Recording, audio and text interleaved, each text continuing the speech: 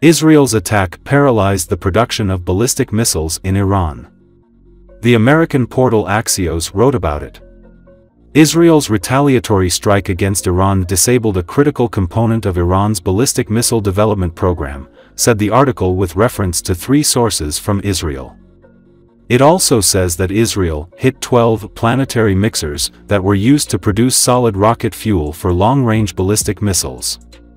According to the interlocutors of the portal, the affected objects are extremely complex equipment, which Iran does not produce, but orders abroad. The representative of the United States confirmed that the strike significantly weakened the missile potential of Iran. Restoration of production capacity may take no less than a year, since Iran is forced to buy such equipment in China, since it does not produce it on its own.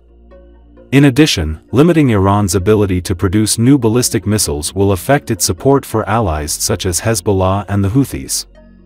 Israeli sources also reported that the attack hit 4 batteries of S-300 air defense systems that protected Tehran and its nuclear and energy facilities. The Iranian army in its statement confirmed that the attack took place from the airspace of Iraq and damaged several radar systems, but did not mention the loss of facilities engaged in the production of missiles or drones, emphasizing its right to respond. Israeli sources confirmed that the strikes were carried out from the airspace of Syria and Iraq, some of them near the border between Iraq and Iran.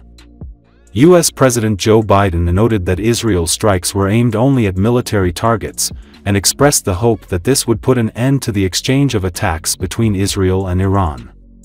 He also called to do everything possible to protect American troops and help Israel in case of possible retaliatory actions by Iran or its allies.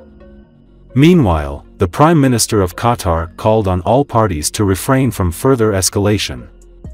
The day before it became known that Israel struck Iran.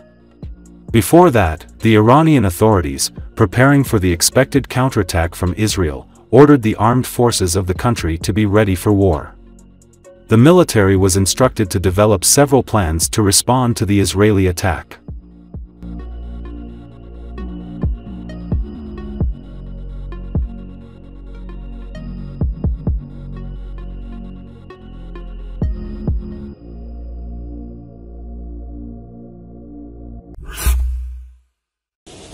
Israel's military released on Saturday footage of troops locating and destroying an strategic Hezbollah underground facility in southern Lebanon.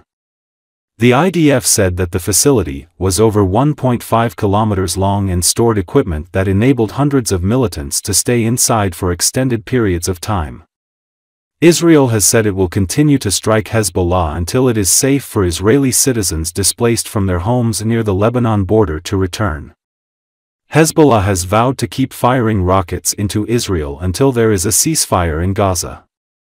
The health ministry in Beirut says the total toll over the past year is over 2,600 killed and 12,200 wounded.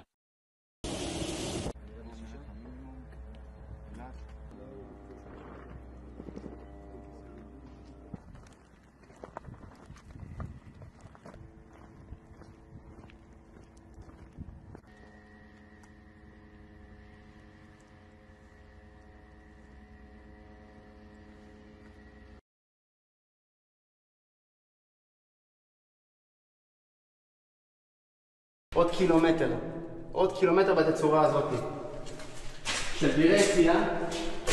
מצד אחד אפשר לראות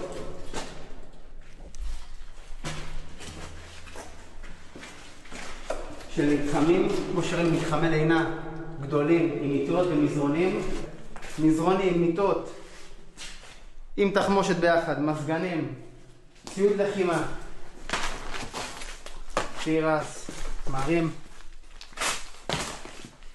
עוד מלא דברים. אפשר גם לראות פה המון אמל"ח, רובי צלפים, עשרות רבות של תחמושות, אם לא מאות, מטענים, מערכות יזימה.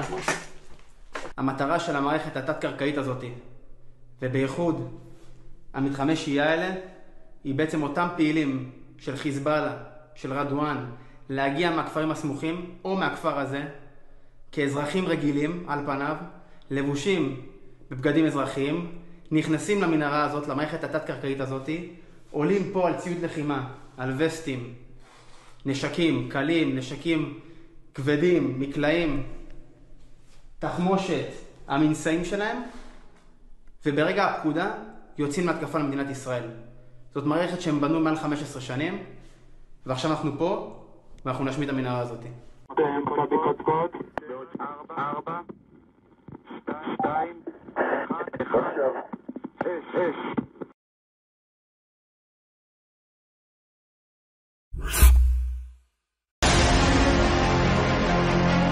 The president of Belarus, Alexander Lukashenko, in an interview with Russia's media Izvestia, has threatened war if Russia attempts to annex Belarus. You are smaller, we are larger, and we have this or that kind of economy.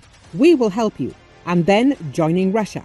This approach is unacceptable. It's impossible and unfeasible. I'm even afraid to say it, but that would mean war, he said. According to him, he doesn't understand why Belarus would need to be annexed by Russia, as the two countries already cooperate within the Union state framework. We can build relations that are closer and stronger than in a unitary state, and no one will have any grievances, Lukashenko added. He called the idea of Belarus joining Russia a foolish task. This is not the Middle Ages, where you seize a territory, collect taxes, and all is well. The world has changed. It's different now. So, there's no need to set such foolish tasks, and one must always think about what comes next, Lukashenko clarified. Recall Vladimir Putin has compared himself to empire-building 18th century Russian Tsar Peter the Great, and has attempted to annex entire regions of Ukraine while declaring that he is returning historically Russian lands. A leaked document last year reportedly detailing Russian plans to absorb neighboring Belarus now provides further insight into the imperial ambitions that are also driving the invasion of Ukraine.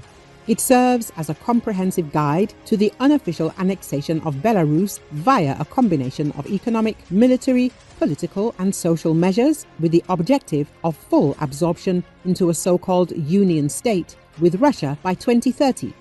The Russian takeover of Belarus, as outlined in the document, appears to closely mirror Moscow's plans for Ukraine, albeit by less direct means. Russia's goals with regard to Belarus are the same as with Ukraine. Only in Belarus, Russia relies on coercion rather than war. Its end goal is still wholesale incorporation, commented Michael Carpenter, the US ambassador to the Organization for Security and Cooperation in Europe, following publication of the leaked document. The strategy document for Belarus envisions the comprehensive Russification of Belarusian society, along with a sharp reduction in the influence of nationalist and pro-Western forces, which are viewed by Russia as virtually indistinguishable in relation to both Belarus and Ukraine.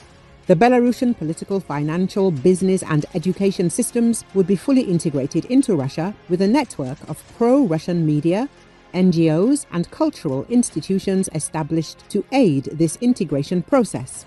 In the military sphere, the Belarusian army would become de facto part of the Russian military, with Belarus increasing the number of Russian bases in the country and allowing Moscow to dramatically expand its military presence.